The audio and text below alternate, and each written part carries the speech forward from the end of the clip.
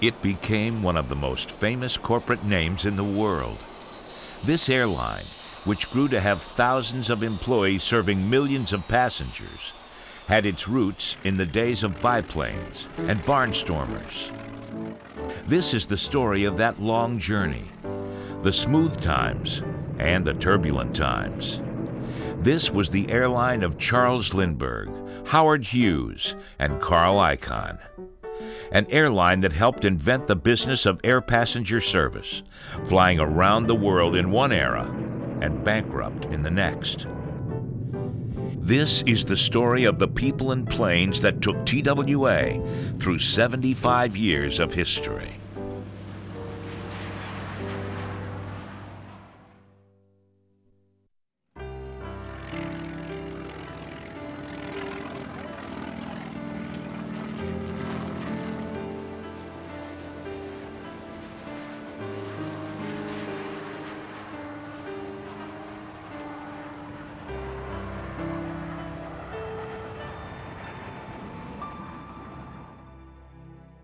Funding for Sky High, the Story of TWA has been provided by Community America Credit Union, for 60 years serving the community and employees of TWA with investments, loans, and innovative financial products like 24-hour internet and telephone account access.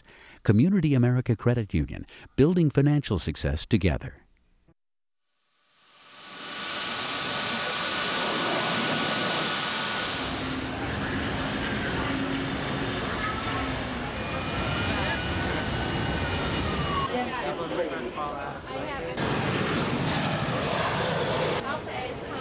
Every day, all over the world, people are getting on airplanes, unfazed and for the most part unafraid of getting on a machine that will take them tens of thousands of feet above the earth and deliver them just about anywhere in a matter of hours. It has become so common and so crowded that it is considered more inconvenient than remarkable. And it is a complex business. We've got 185 airplanes that are flying 820 flights a day, 365 days a year to 100 different cities all over the world. It is a complex business where you have to deal with the weather and all the air traffic control systems and those sorts of things.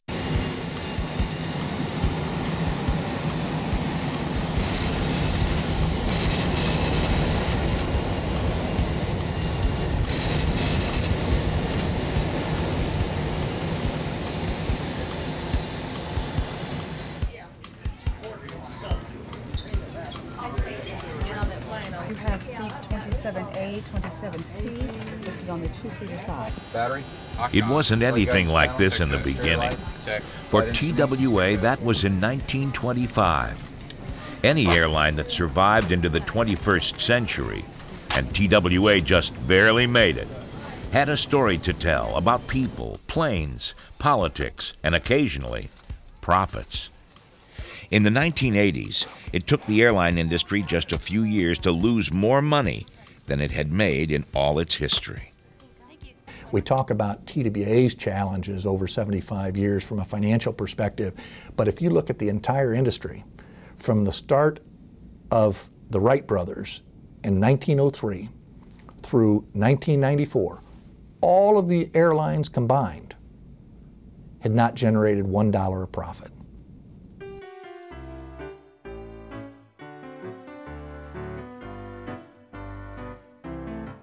These were the technology startup firms of the early 20th century.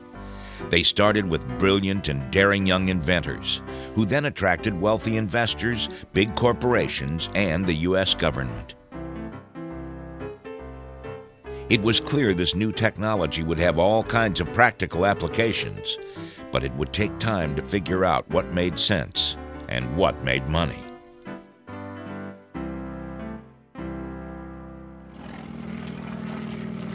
World War I gave aviation its first real business, the first demand for large quantities of planes, mechanics, and pilots. But when the war was over, it was mostly all surplus. A civilian pilot was about as employable in the peacetime economy of 1919 as an artilleryman. But while the government wouldn't sell you a howitzer, it was practically giving away airplanes. It became the age of the barnstormer, the itinerant pilot who put on a show and then made money selling rides and teaching others how to fly. There was understandably far more enthusiasm for watching airplanes than riding in them. The airplanes were not reliable in themselves. They were somewhat hazardous to fly. But dealing with the environment was really a major challenge for the early pilots. Yeah, we had several crashes there in my early days in flying. Yeah. I lost my best friend in my first flying I ever did in school at KU. And we went out together, so I got sort of accustomed to airplane crashes. The government licensed pilots and later funded the installation of a series of beacons stretching all the way across the country to make night flying safer. That wasn't for barnstormers. That was for airmail pilots. One thing airplanes could do in peacetime was fly bags of mail from city to city. Then in 1925, the U.S. government made one of the most significant decisions in the history of aviation. It decided to turn the airmail business over to commercial flyers. And that's what turned airplanes into airlines. That paid the bill, and that kept the industry going. And everything that occurred in the very early days of aviation surrounded airmail. There were brave passengers taken on these flights, if there was a seat available among the mail bags. But air travel didn't make much sense, not compared to traveling by trains, which were fast, comfortable, and on time. And trains didn't drop you off in a field outside of town. There were a few airline operators who thought the passenger business did have a future. One of them was a Californian named Harris Pop Handshoe. And it is with him that TWA's history begins. In 1925, Pop Handshoe started an airmail operation out of Los Angeles called Western Air Express. He wanted to get into the passenger business, but knew it wouldn't make money. What made it happen was an organization that was more interested in progress than profit. The Guggenheim Foundation for the Promotion of Aeronautics loaned Handshoe the money to create a model airway, a passenger operation that would put to use the best equipment and technology available. Handshoe bought 3 new planes, Fokker trimotors with seats for 12 passengers, and the airway between LA and San Francisco was made as safe as modern science could make it. And that included a system of weather observation stations spaced a maximum of 50 miles apart that were linked together by telephone, so that although in today's terms it was a rather feeble and archaic process, they were nevertheless able to transmit weather information up and down the line and radio the information to cockpit crews. Although still supported by its mail contracts, Western Air Express became one of the country's most extensive passenger airlines. It flew throughout the West, and in 1929 it inaugurated service to Kansas City, where passengers could get on a train to just about anywhere in the country. Airlines that were thinking big were thinking about an operation stretching from coast to coast, planes by day and trains by night. And that's where TWA's other parent company comes into the story, a brand new airline called TAT, Transcontinental Air Transport. This was no barnstormer grown up. From the start, this was a project of big money, big business, and the biggest name, Charles Lindbergh. And now, just picture yourself taking this rail and air journey to California, starting any day of the year at 6 o'clock in the evening from the city of New York. The Airway Limited, first and only train of its kind in the world, with a direct airline connection, pulls out with its air-minded guests. There were other operations that were trying to glue themselves together and work jointly with railroads to establish coast-to-coast service, but they were all amalgamations of smaller operations, whereas TAT started from the beginning with the intent and avowed plan and purpose of operating from coast to coast. Lindbergh helped pick out the planes for this operation, the sturdy all-metal Ford trimotors. He laid out the route and chose the stops. The airline often had to build facilities for passengers, including a first at many airstrips, a ladies' restroom. TAT's promotional film, Coast to Coast in 48 Hours, sold speed, safety, and comfort on what must have been a grueling trip. The big tri-motor all-metal plane is ready and waiting, equipped like a Pullman car. Its roomy cabin is well lighted and heated in wintertime. Seated in our comfortable chairs, we are all set now to see America best. Two adjectives that first come to mind to describe flying, certainly flying any distance in one of those things: noisy and bumpy. And after being in use for a specified number of hours, each motor is completely overhauled by a corps of experts working under the supervision of Colonel Lindbergh. And now, Colonel Lindbergh, on a coast-to-coast inspection of the line, passes our ship in midair. He throttles down. They were trying to, grow the traffic, and of course, the primary focus on that was to convince the public that airlines were safe. And in the very beginning, they were all flying VFR, visual flight rules. And of course, with the weather, summer, thunderstorms, winter, ice. The planes were not pressurized. Passengers could and did open the windows during the flight. If you flew too high into the thin air, everyone could pass out. So the planes had to stay low where the air was, and all too often where the rough weather was. But in those days, you just took the weather as it was. If you had a thunderstorm, we just closed our eyes and flew through it. Thunderstorms and everything else, we couldn't get on top of all this stuff like they do today. You still don't get on top of everything, but you get on top of most of it, TAT was in business just a couple of months when one of its planes crashed in the mountains after taking off from Albuquerque. All 8 people on board were killed. Then a Western Air Express Fokker crashed in the same area, and it was some time before these young airlines could get passengers back in their planes. In the history of air passenger service, this was the age of high hopes and big losses. It was the government mail contracts that kept the airlines running and making money. President Hoover's Postmaster General Walter Brown controlled those contracts. He had the power over the future of airlines and of aviation, and he used it. He got the major airline operators together and kind of explained to them how he envisioned this competitive system of 3 transcontinental airline systems, each one supported by airmail contracts. It was all done away from public scrutiny and without competitive bidding in what would come to be called the Spoils Conference.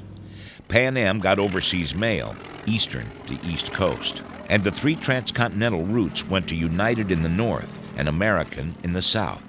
And Brown wanted TAT and Western Air Express to merge to fly the central route. The result of this shotgun marriage was a new airline called Transcontinental and Western Air, TWA.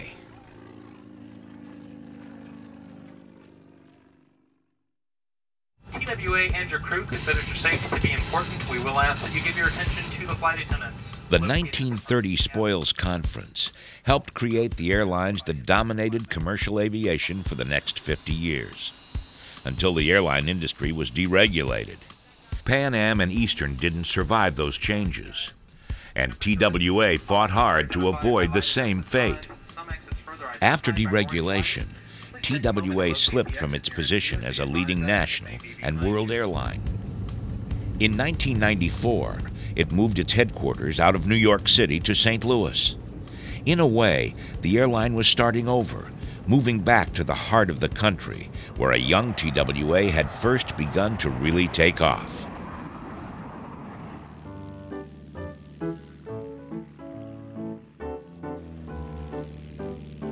In 1931, the new airline called TWA set up its headquarters in Kansas City. It started out operating the combined fleets of Ford and Fokker trimotors, but it was already clear that the industry was ready for something much faster, more comfortable, and much safer. They were still struggling to be definitive about whether this would be an air transportation system or just a rich man's toy or whatever. And I think when they developed the DC-3, it gave them the opportunity to be profitable and to cope with the environment. And so I think that was kind of the end of one phase, the beginning of another. At TWA, the job of finding a plane to replace the old trimotors went to Lindbergh and Jack Fry, a former stunt pilot and future TWA president. It was competition that pushed them into action. United was getting the brand new Boeing 247, which would cut coast-to-coast travel time by 7 hours. Since Boeing and United were then owned by the same company, TWA wouldn't get any of the new planes soon. So Jack Fry chose a small California firm, Douglas Aircraft, to design and build a plane for TWA. Douglas turned out a prototype it called the DC-1, an all-metal, streamlined, 12-passenger, twin-engine monoplane with retractable landing gear. It was everything TWA had wanted and more. A few changes were made, 2 more seats were added, and it became the DC-2. TWA put them into service in 1934. When I saw the first one come in here to Kansas City, I thought, that's the biggest airplane I'll ever see in my days. A Ford, to me, was a pretty big airplane.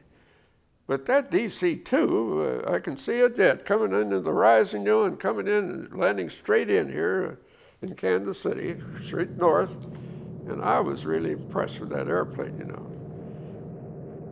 The DC-2, like the Boeing 247, didn't remain the best plane for long.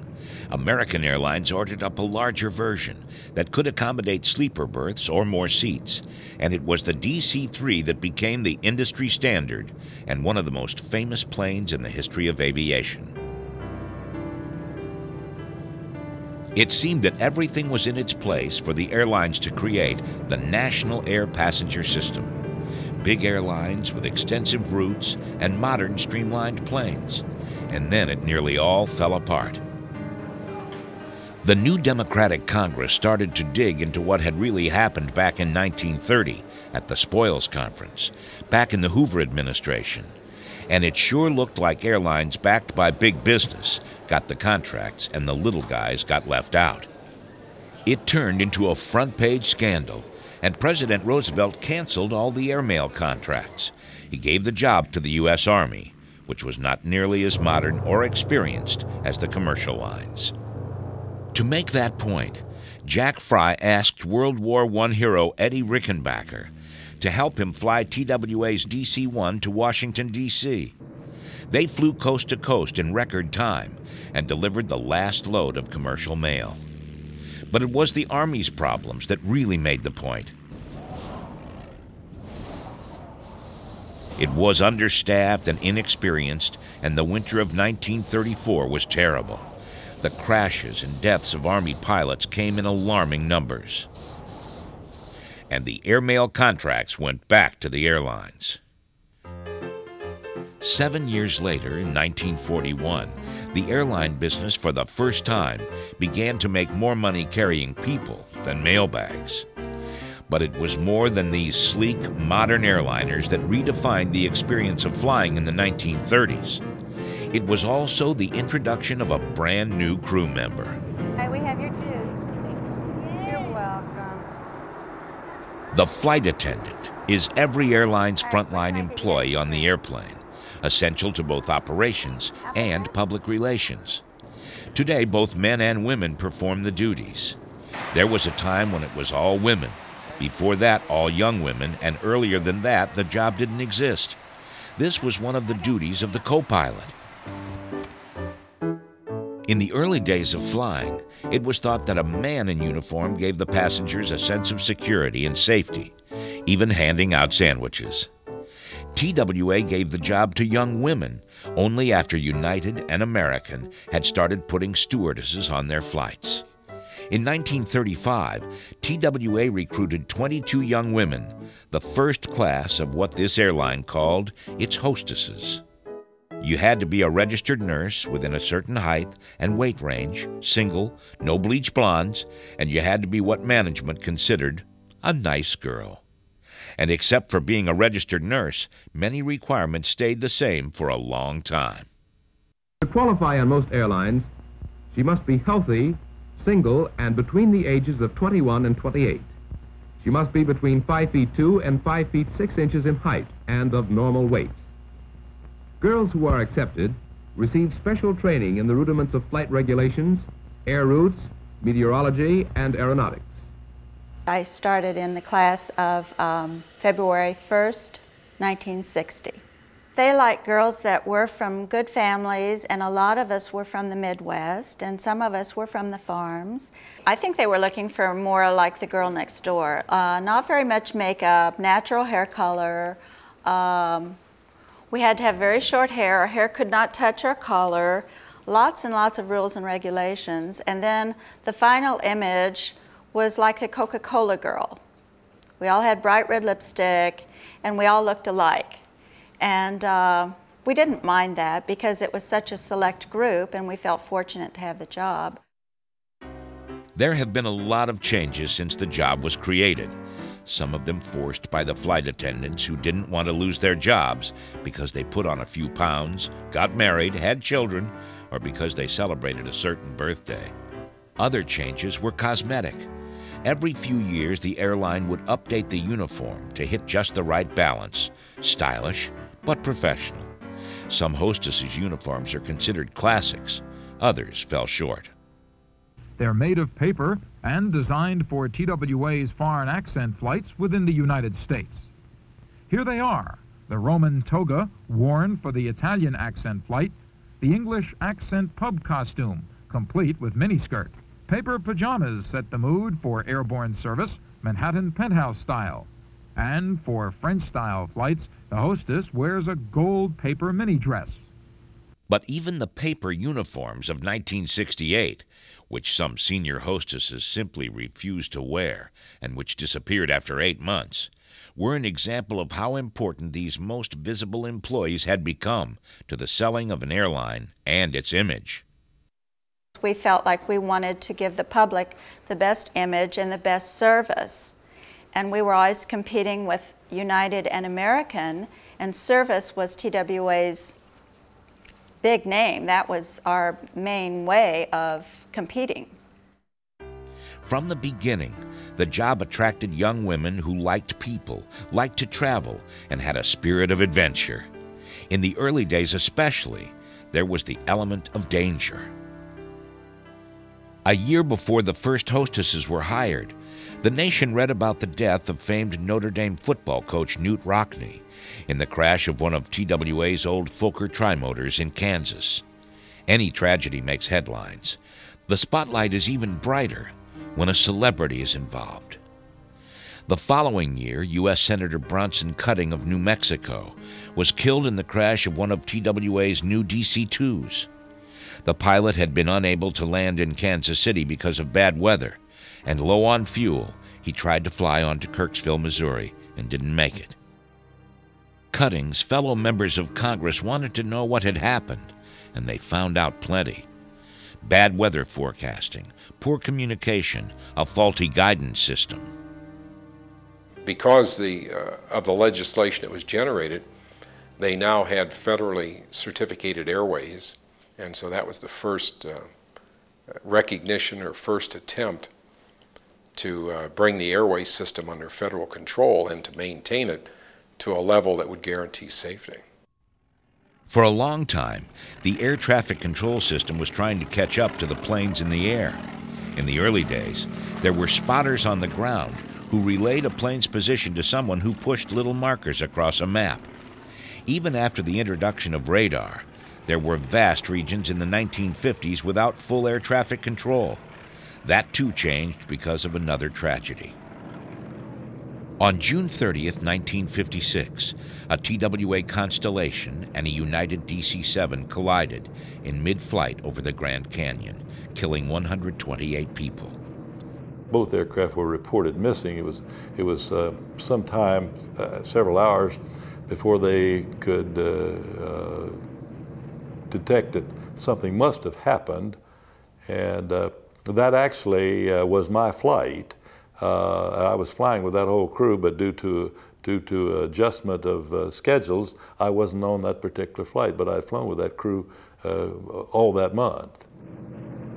The planes were flying above the clouds.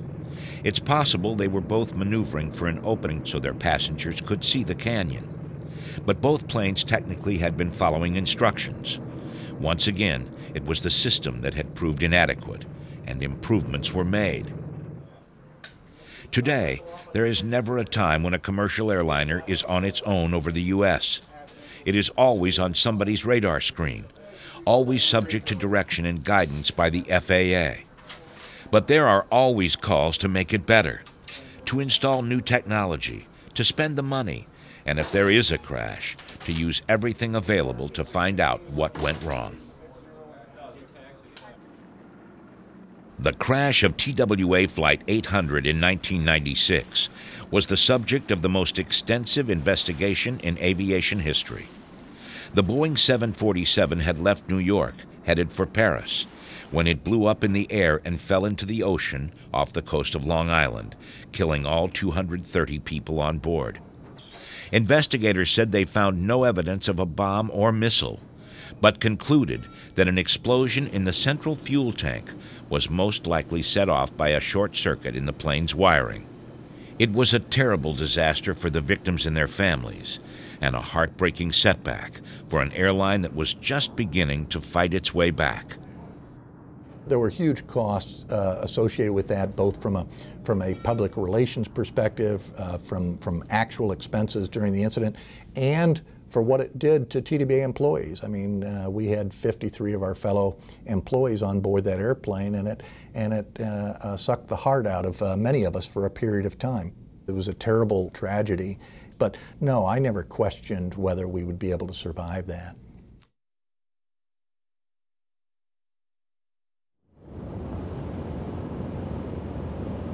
In the 1930s, the airlines knew that if they were going to make flying faster and safer, they would have to fly higher than the unpressurized DC-2s and DC-3s could go. But along with the promise of altitude and speed came new dangers. TWA had a test pilot named Tommy Tomlinson, whose job it was to face and beat the challenges of high-altitude flying using a Northrop Gamma mail plane as a flying laboratory.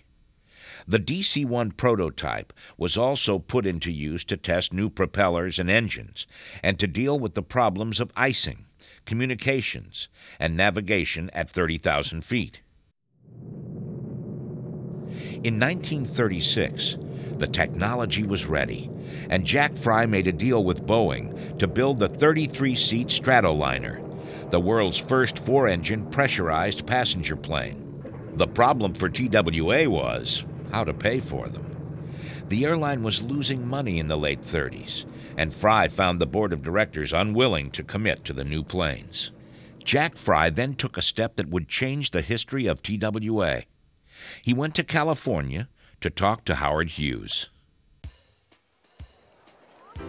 The Howard Hughes of 1939 was a famous playboy millionaire, Hollywood film producer, and daring aviator, who had set a speed record for flying around the world.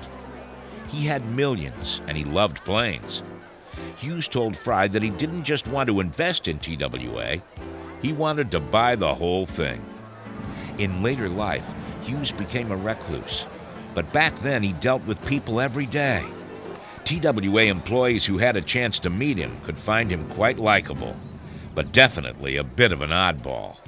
About that time, some fella back in the corner of the office there, he was sitting there with his feet up in the chair and had no pair of seersucker pants on, and tennis shoes without any socks, and an old dirty shirt.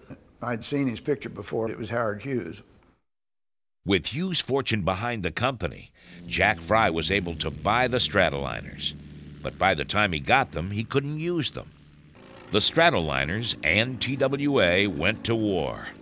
The military needed airlines to operate its flights to Europe.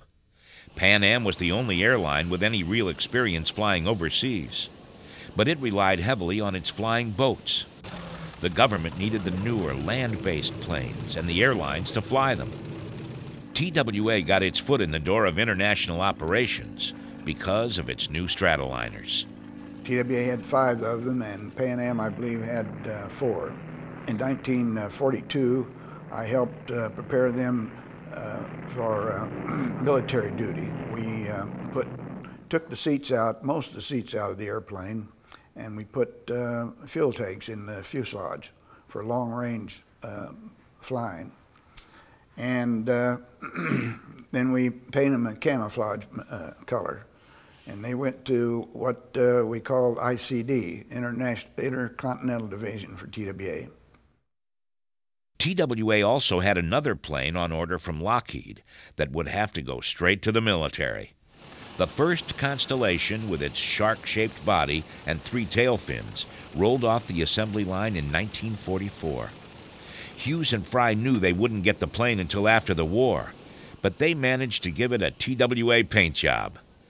They then personally flew the first Constellation to Washington to hand it over to the Army, in front of the press and newsreel cameras. TWA's Intercontinental Division flew some 10,000 military flights. When the war was over, the airline didn't want to go back to the old ways of doing things, with Pan Am the only U.S. airline flying overseas. With its wartime experience and Howard Hughes' connections in Washington, TWA was allowed to turn its overseas military operation into a peacetime business. Well, when the war ended, TWA immediately received permission to operate the commercial route overseas, and I just stayed in the same seat and transferred right over. Then we started out flying C-54s, or DC-4s as we call them, the commercial version.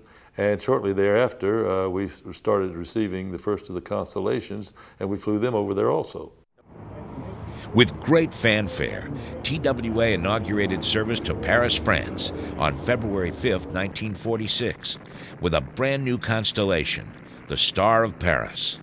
Although the company's name would not be officially changed until 1950, Transcontinental and Western Air was now being called Trans World Airlines. In other ways, though, 1946 was a tough year for the airline. Howard Hughes nearly killed himself crashing one of his experimental planes. The Constellations had to be grounded for 2 months to fix a problem. Then the pilots walked out in TWA's first strike. The company was losing money. Jack Fry's job was at stake, and in 1947 he was fired. He left the airline he had built, but he also left the strange and unpredictable ways of Howard Hughes. Top executives got used to not seeing or hearing from Hughes for long stretches, and then getting a middle-of-the-night phone call that could last for hours. Hughes was known to order up a special flight for a favorite Hollywood starlet, or keep a full plane on the ground because a friend was running late. And sometimes, he wanted a whole TWA airliner and crew just for himself. He wanted to fly the Constellation. So I went out there. So he flew, and he was great for touch-and-go landings. He was just incensed with the idea of flying that airplane to where he could master it completely, you know. Yeah. But he was a wonderful person on the ground. I thoroughly enjoyed him. He would pick me up at the hotel and drive me to the airport, you know, stopping.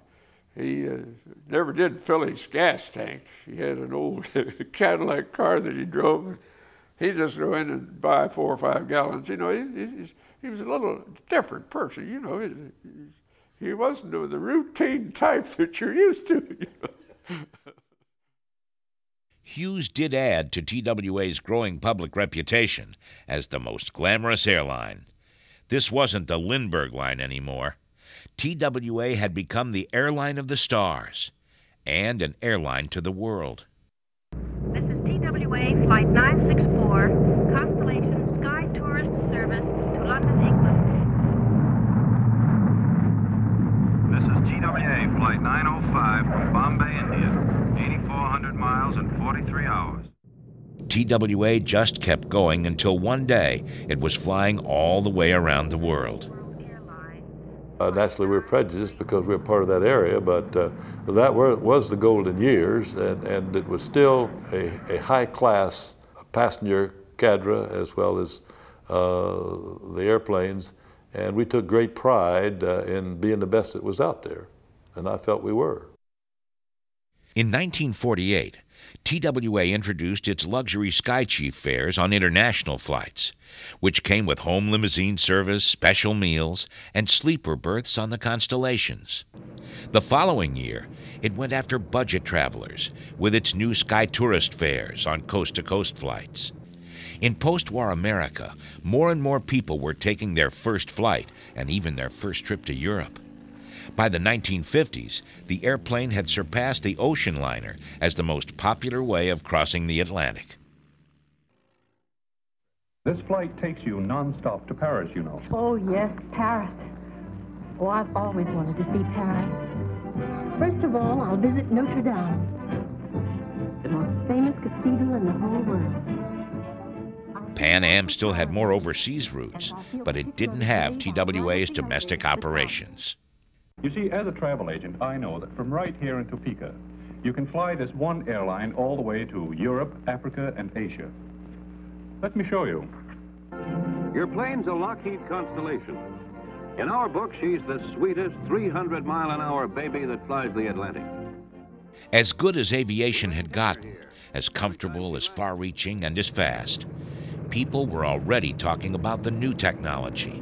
The next great age of aviation was on the horizon. But there was a consensus among many of the pilots that jets were never going to be practical for airline operation, that they were all right for the military because they burned too much fuel, they used too much runway, they couldn't get them stopped without drag chutes, they had no reverse thrust on those particular jets. So it was kind of a step that we were going to make, but there were a lot of people who didn't believe it was really going to work. Ultimately, that was proved very wrong. It became the biggest step in aviation. For airlines, entering the jet age was once again a matter of careful planning and financing. But that wasn't the way Howard Hughes did business. He trusted his instincts and didn't trust bankers. Hughes was ordering new jets, but he was handling the financing the way he flew planes, by the seat of his pants. The bankers and TWA board members weren't willing to take those kinds of risks. TWA's first jet delivery in 1959 was just a single Boeing 707, and the airline was in danger of falling far behind the competition if things didn't change. By the end of 1960, Howard Hughes was out. The board brought in Bendix Corporation executive Charles Tillinghast to lead TWA into this new era. And by 1967, TWA was the first U.S. airline to have an all-jet fleet. It was quite a transition. You were flying at speeds you never thought you could fly before, and altitudes you never thought you could get to before, and it was a big transition. There were some pilots and people involved in this that never quite made that transition. And everything was speeded up. It was twice as fast. Instead of going around 300 miles per hour, we're going 600, and therefore we had to work faster in order to get our job done. Our 707s came on in 59 and 60, and the girls that were brand new, very junior, got to fly the jets because the senior girls did not want to. It doubled their payload, halved their flight time, and the services on board were not that much affected. So it was a challenge with a capital C. So we stayed on the Connies, our Constellations, until they were retired in 67.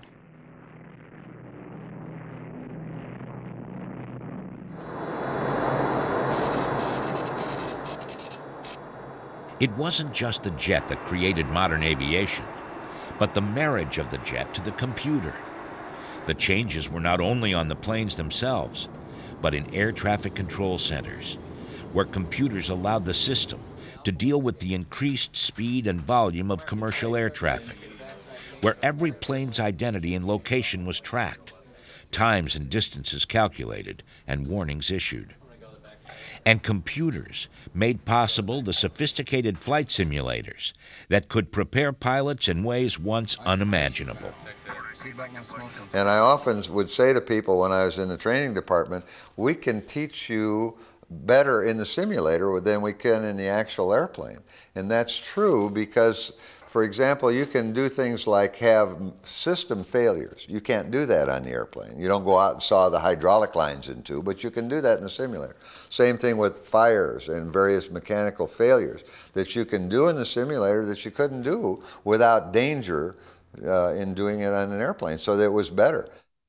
The technological advancement since the early days of aviation was revolutionary in the planes and simulators and air traffic control towers.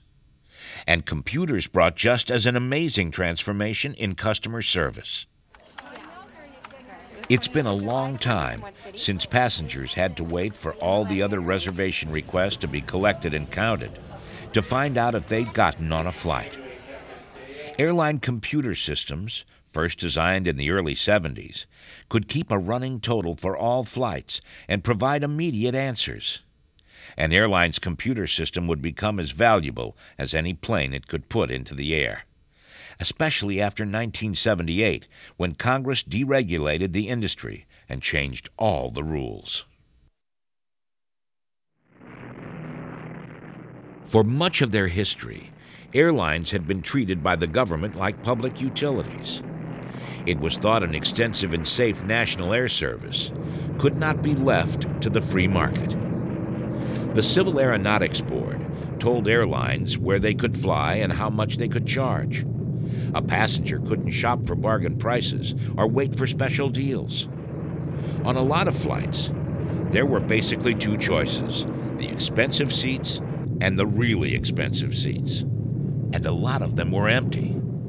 It was in that regulated world that future CEO Bill Compton came to work for TWA as a jet pilot. One of my remembrance of the regulated days was flying a 707 one night where we went from San Francisco to LA. That segment made sense and you could sell tickets there. But the next segment was LA to Baltimore. And this flight was leaving late at night to arrive in Baltimore at 6 in the morning. And I remember on that particular flight we had 3 people on board. This was a 707 that had north of 150 seats in the airplane. But that's where you flew and the fare was set. After 1978, the business of flying, the prices, routes, schedules, it was all thrown into the open market. The big airlines were on their own. I think it forced all of the carriers to develop a different form of management style in order to, because all of a sudden they're thrown into the profit-making market, so to speak, when they didn't really have any experience at that. Without the old restrictions, a regional airline or a new startup could fly into an airport and challenge bigger airlines with no-frill, low-priced flights. If the big airlines weren't ready for deregulation, the public was. Successful airlines would be those that served both the briefcase and the backpack business, and everyone in between. It required a completely new way of scheduling flights and setting fares. It meant new kinds of routes and new kinds of planes. In many ways, TWA was stuck doing things the old way. TWA had not reinvested in itself in the 1970s and did not have a fleet that was ready for deregulation. It did not have a route structure that was ready for deregulation. Other carriers did have route structures that were more ready for deregulation. In other words, they had started building what we now know as hubs, which TWA did not have back then. TWA had a linear route network. So no, we were not ready.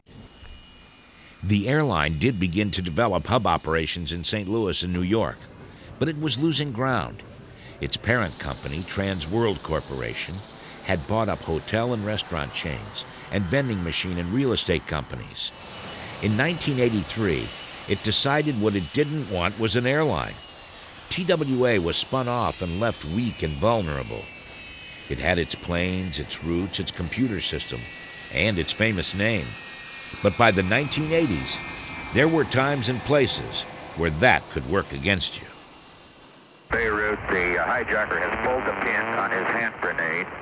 He will land at Beirut. He is desperate. Okay, you have no permission to land Beirut Airport. The airport is closed. He has pulled a Pan Am and TWA were American flag carriers that had been throughout the Middle East and the world for so many decades that we were very obvious to terrorists.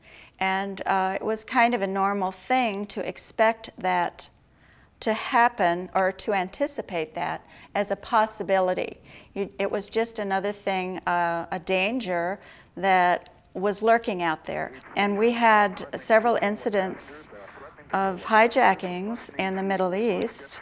One was out of Athens and into Beirut. John Testrake was the captain, and that was quite an ordeal for everyone involved. One passenger was killed by the hijackers, but the TWA crew was praised for its cool handling of the crisis, and they probably prevented more from being killed. TWA was still one of the premier world airways, but by this time its reputation was far stronger than its finances. At the same time this was going on, there was a battle back home over who was going to take over TWA. Frank Lorenzo was an experienced airline executive who was strongly opposed by the unions.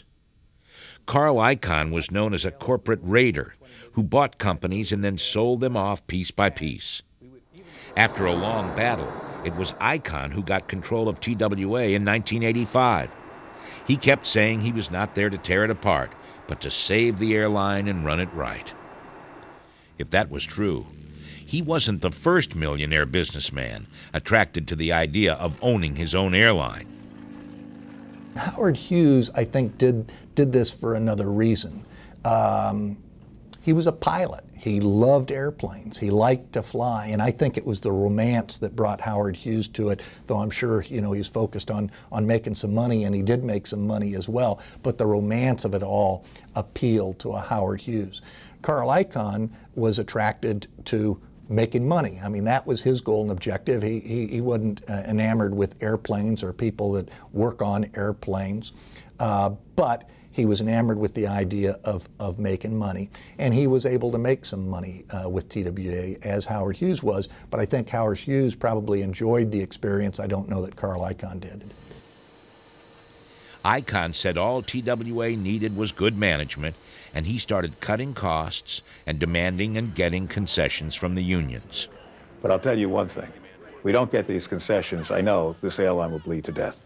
Well, there's no point in buying airplanes when every airplane I'm going to buy is going to lose me money.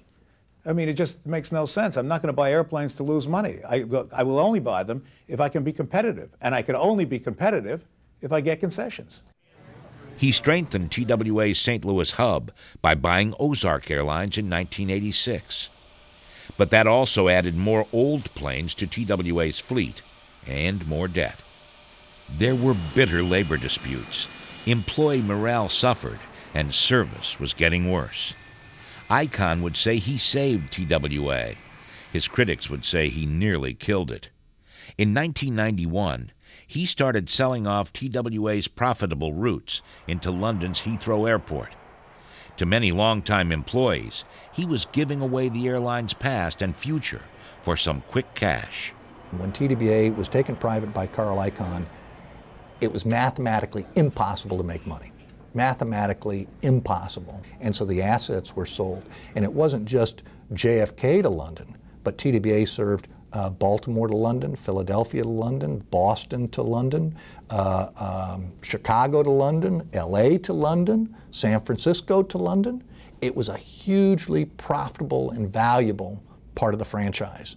And when London was sold, what happened then was the appeal of the rest of the European network was deteriorated. In 1993, Icahn was out, leaving with money in his pocket and the airline in bankruptcy. In exchange for even more concessions, TWA employees gained 45% ownership of their company, with creditors owning the rest. It had been 15 years since deregulation, and no one knew if TWA would be flying from one day to the next.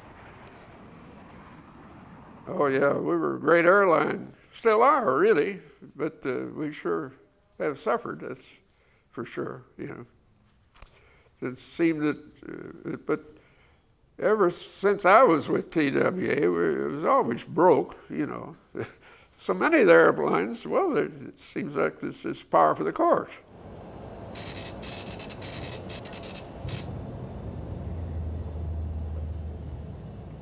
We could bring your seat back forward all the way. It's just a little bit back. Great, thank you. Okay, ma'am, do you have your seatbelt on? Great, thank you. At the end of the century, at age 75, TWA was still around. It wasn't profitable and wasn't the airline it had once been, but there were signs that this airline was determined to be a contender.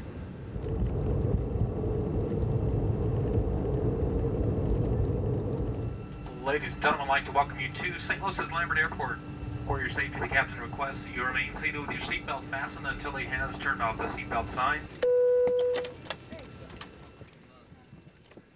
For 10 years, TWA had the worst on-time performance of the top 10 airlines. And then within a 3-month period in 1997, it went from being the worst to the best. Becoming number one again in any way was a major boost for the company's image and morale. And then after decades of being unwilling or unable to invest in new equipment, TWA went shopping for jet planes. Successful airlines can tell you what their fleet's going to look like 3 years, 5 years, 7 years from now. TWA was a company over the last number of decades that really just didn't order airplanes. They couldn't tell you what the fleet was going to look like. Hi, how are you? Bill Compton started with TWA as a pilot in 1968 and once led his union. He moved into top management after the departure of Carl Icahn, but continued to pilot a regularly scheduled flight once a month. He was, like Jack Fry back in the 30s, a boss who knew his company and airplanes from the inside. The decisions TWA began to make in the 1990s were as important to its future as were the decisions on the DC-2, the Constellation, or its very first jet. You know, the airplane is its product, the thing it sells. I mean, it's like a department store that has the wrong clothes, the wrong fashions for fall. If they don't have enough, if they have too many, or if they have the wrong kind, they're not going to do business. And for air carriers, it's the same thing. You know, you've got to have the right size airplane, and it has to be there at the right time in order to service your markets. And we hereby declare the deal officially done.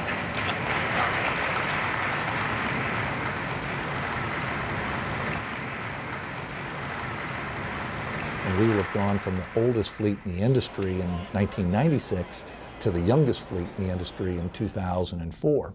So what that allows us to do is we now know how many airplanes we're going to have in 2003, 2005, 2007. So now you can do some strategic planning, building to that fleet plan. Thank you very much. So long. Just 6 months later, Bill Compton had a new announcement to make. Thank you. Nice ride. Thank you. Thanks for coming. TWA was once again going into bankruptcy. And this time, there would be no coming back.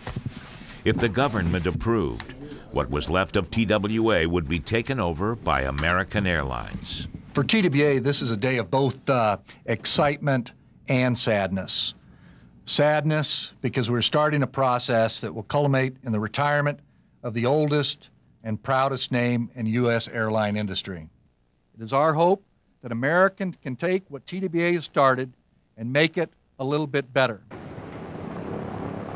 Plane from New York and the East, arriving 4:20 on time.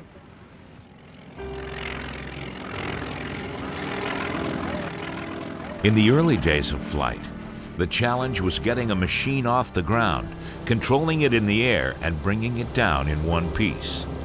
Flying was a dream come true. Making it work as a business was a harsh reality.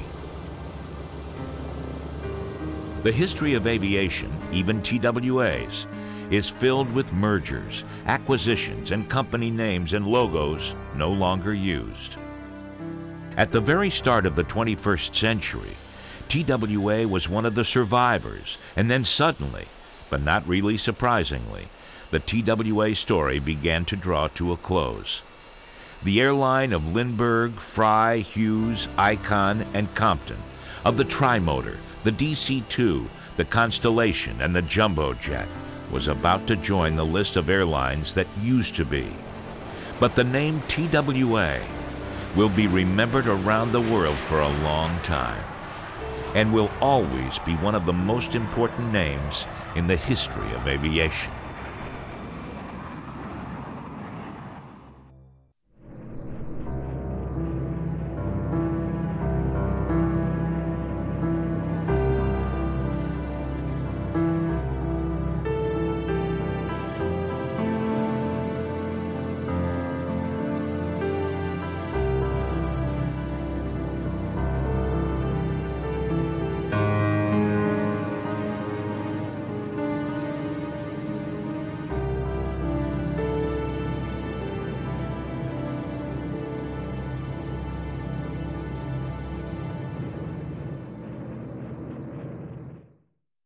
Funding for Sky High, the Story of TWA has been provided by Community America Credit Union, for 60 years serving the community and employees of TWA with investments, loans, and innovative financial products like 24-hour internet and telephone account access.